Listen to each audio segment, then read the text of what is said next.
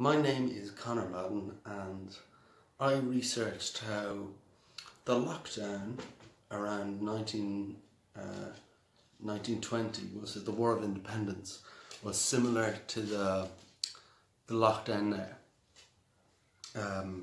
I looked into this priest called Father William Kennedy, who was the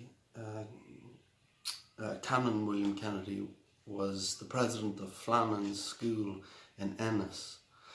So I looked into him. There was a story that I researched of him, I thought, organising food for a Soviet that was declared in Limerick during 1919. The workers declared Soviet, but it turns out it was another priest, another William Kennedy, who was priest in Newmarket, and it was him who organised it. He was the kind of go-to man for Republicans and stuff like that, but it wasn't to save the to help the Soviet. It was to break it, or so that people would remember who fed them during the Soviet, you know, when they didn't have food. So that was really interesting. There were different guys, though they had the same job, the same name, they were in the same place. Their politics were quite similar. So I researched that. I spoke to a couple of local historians, read some books, and read as much online archive stuff as I could. But you know, it would have been better to travel to Dublin to look, but obviously can't. In talking to the local historian, I found that she told me a story of, it was the farm labourers used to live on the farm. She's licking my knee. The farm labourers used to live on the farm with the farmer, you know, around 1919, 1920. And there was they had no rights, basically, so they went on strike en masse in the country.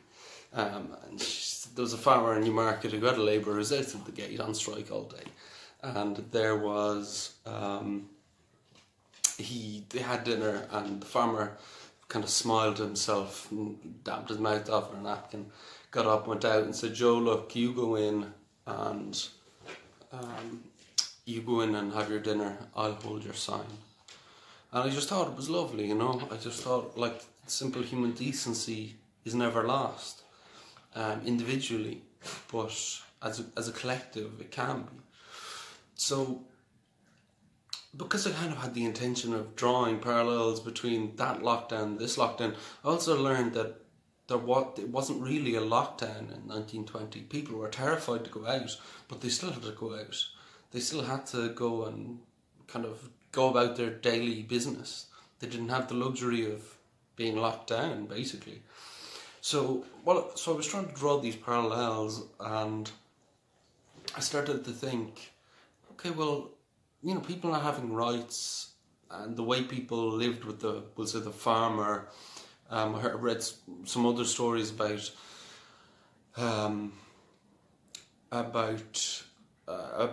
we'll say people being jailed because of unpayment or not paying their rent and stuff. So I started to think, okay, well, that's really similar to today. You know, things haven't really changed. So I started to think about the cyclical nature of history. And one thing I learned as well from speaking to historians was, it seems to me that historians love history, not only because like it's fascinating and stuff, but because of what it tells us about today. You know, what it tells us about the human condition that hasn't changed.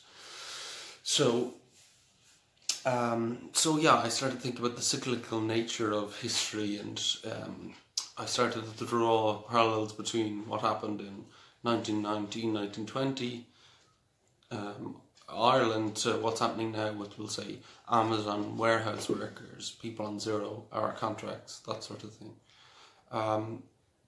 I also looked into the Banshee, though I couldn't contact the person that knows about the local Banshee, but you know, I will in the future. But I looked, you know, I read loads of stuff about Banshees and stuff, but so now I'm thinking of making a show of some sort, where it's 3 parts, beginning, middle and end, a past, present and future.